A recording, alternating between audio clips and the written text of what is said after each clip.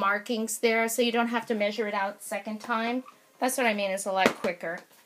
And so this is so much fun. I really love these. You can use the smaller books also.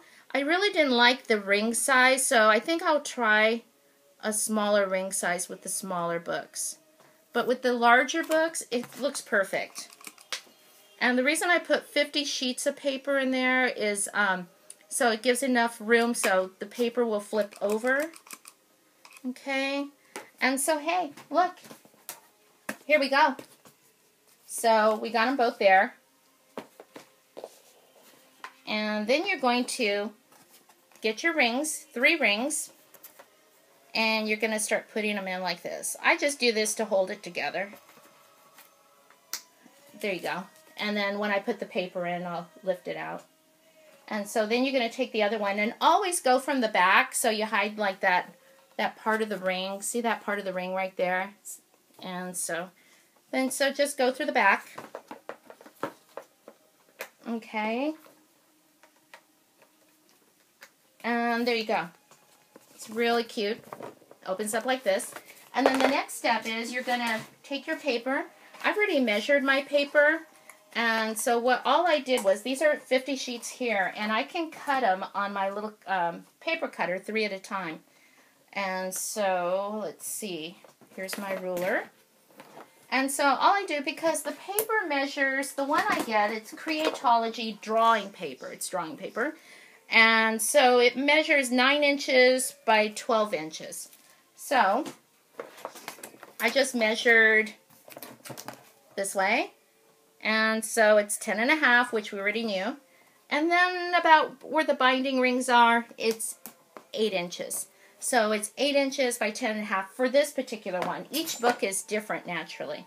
So then what you're going to do to get the paper is just lay the cover on top like this. And take the paper, maybe just like little tiny stacks. I think with 50 sheets, I think I go through 3 stacks and the puncher just goes right through it. And then you're going to take the cover, and again, like we did with the other, the back cover, you're just going to put a little pencil prick inside each of these little holes to measure it. Okay? And so then you're going to do that. I shouldn't have put these on yet, but I'll go ahead and take them off real quick. You can tell I'm like really totally organized here, huh? Anyways, this is my second Christmas video for this collection. And I was just trying to get started. There's so many things to do before Thanksgiving. So anyways, so here you go. Okay? And I'm going to go ahead and put those little pencil markings in there. So I'm going to end up with that. And you can see the thickness. There's several sheets, and this is what's so cool about this. I mean, you can use a regular paper puncher if you want, but that will take, like, for me, forever. And there you go. And it's so cool. And one more. Okay, there we go. Yeah. So then you have your holes here. And then you're going to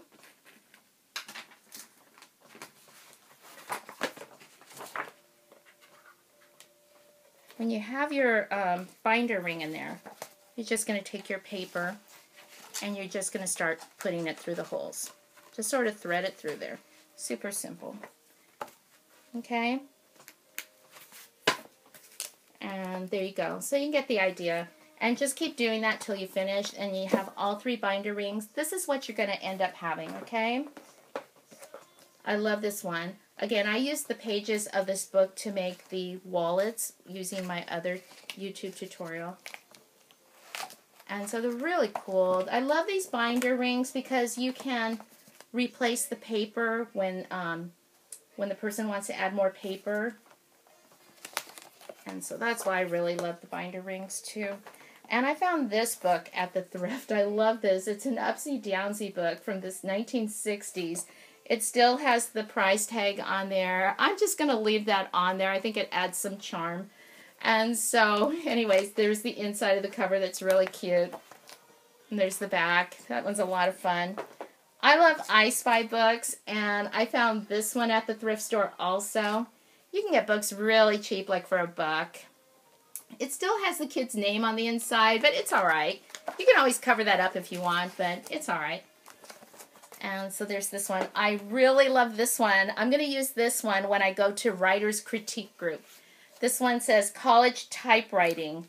And I believe the copyright date was like from the 50s or something. It was a college book. And this one I have line paper in here. And all I did was cut off the side where it had the binder rings. Because this book actually lifted this way. And I really liked it. And I love it because, see, I can fold it back and work on it when I'm at the critique group. And I love the inside. It's a lot of fun. Well, anyways, I hope that wasn't too scattered and hope I get better at this. So anyways, thanks a lot and have a good Thanksgiving and good holidays. Bye-bye.